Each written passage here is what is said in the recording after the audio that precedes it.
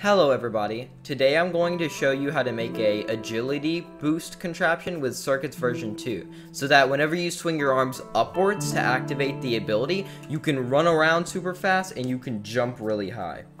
This is all fully customizable and you can change the speed and jump height to whatever you want.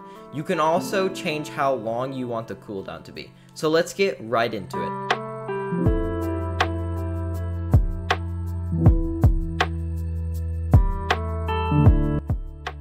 Okay, so the first thing we're going to want to do is go into our maker pen. We can do this by going into our watch, clicking backpack, and clicking use on the maker pen. We can then grab that and go into our palette on the top left. Once we're in our palette here, we can click on circuits version 2 and search chips. This is where we'll be typing in all of the chips we want to get. We're going to get the get local player chip. I'm going to put this on surface so it's really smooth or easy to organize. And then I'm going to get I'm just going to search up velocity. And we should start seeing, let's see, player right hand velocity and player left hand velocity. Those are two we're going to need. Then we're going to need vector splits. Vector splits. We're going to need one for each of those. You can, if you have your surface snapping enabled, you can actually just click on the wire and it'll automatically wire them up. I'm going to go ahead and unwire that though, just in case that didn't happen for you. And we'll wire this stuff up later. So the next thing we're going to need is an add chip. Oops, I didn't backspace everything else. Alright, we've got our add right here. We'll put that up here. Next, we're going to need a greater or equal. Alright. Now we're going to need an event receiver. We can put that in the bottom left maybe here. I'm trying to organize this as best as possible to help make it simplistic. Alright. Now we're going to need two if chips. One if right here, one if right here. We're going to need two Boolean variables. We can just look up Boolean variable. Boolean values are just true and false. So this will help us make the cooldown. So we're going to put those right here and here. Now, an important thing with the Boolean variables is you have to make sure that their name is the same for them. So let's just put it as maybe, I don't know, we could put it as cooldown. Cooldown. You want to click submit and make sure those are both the exact same name or else this will not work.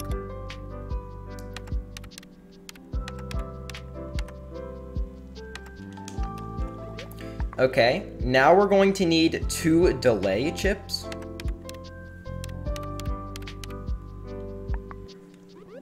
One right here and one right, let's just put the other one right here.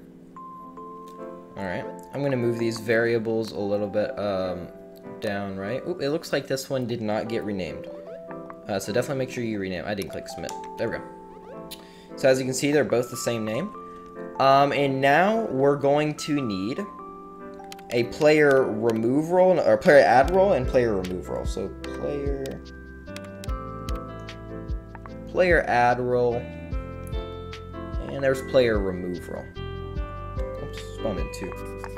And you can move one of those delays in between the player add role and player remove role. Alright, let's get started on wiring this stuff up. The first thing we're going to want to do is configure our event receiver to update 30 Hz using your configure tool in your maker pen. This sends out a signal 30 Hz in a second. So I don't know how fast 30 Hz in, but it's very fast. So it's pretty much a constant update. We're gonna wire that to our if chip. We're gonna wire the then of the if chip to the other if chip. And for the conditions of these, we're gonna have to wire some stuff up here. So we're gonna wire get local player to player right hand velocity and player left hand velocity. then those are both going to go into the vector splits. These are splitting them both up into X, Y, and Z coordinates. The Y's, only the Y pins, we're gonna wire into the add. And the sum is going to go into the greater or equal. This is checking if both of our hands are going a certain speed. So we're gonna configure the B pin of the greater or equal to 10. I find this a good speed for your hands to be going. You can mess around with that if you want. We're then going to wire this Boolean result to one of the if chips, the condition pins. The other condition pin is going to go to one of our cooldowns right here, preferably the top one. We can move that a little bit over.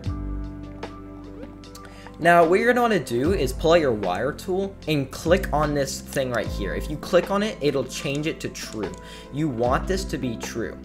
Now, one thing we're actually going to have to do is, by default, they're set to false, but we actually have to have this set to true for it to work. So we actually are going to get our update receiver. We're going to unwire it from the if chip, wire it to this, and this is going to set it to true. And then we can wire this back to if. If we don't reset this value to true, then the whole machine won't work. So now we're going to wire this then to our run on our delay. We're going to configure our delay to 15. Alright. Once we run the delay, we're going to wire it to this bottom cooldown that's set to false. After the delay, we're going to run that to cancel on the same chip, just a cancel pin. And then on the other side, the cancel pin is going to go to true, this true variable. After we set this to false, this other pin on the false cooldown, we're going to wire that to the player add roll, the player add roll to the run on the delay, and the after delay to the player remove roll. We're then going to configure this pin on the delay to 10 seconds. Alright, then what we're going to need to do is go into our palette, go into gadgets, game chips, and on the second page you'll see a roll chip. We're going to need to spawn this in. We'll give this roll a name. This can be whatever you'd like. I'm just going to name it Super because it kind of gives you superpowers. Makes you really fast and makes you jump really high. We're going to click configure on this, edit roll.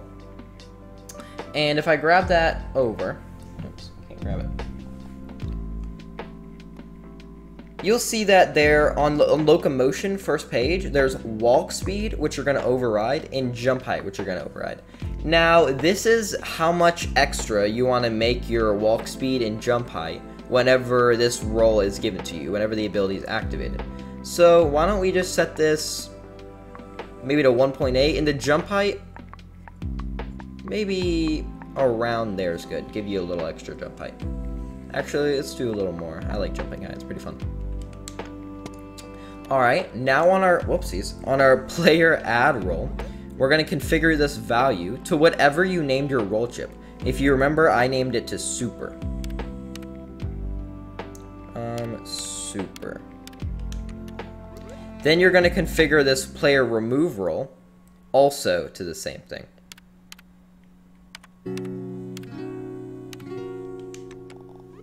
Alright.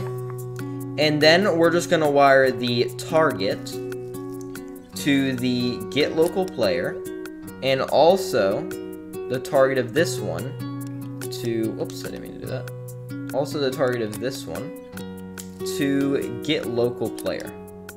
Alright, so now all you have to do is test it. So you swing your arms up like this, and then whenever you run around and jump around, you'll see that you have kind of a super agility, or however much you boosted your roll chip by. So you can configure that and customize it by however much you want. So that's going to be pretty much it for this one. If you guys have any questions or any kind of tweaks you'd make to the system to make it better, you can put them in the comments, and I'll do my best to answer them. Peace.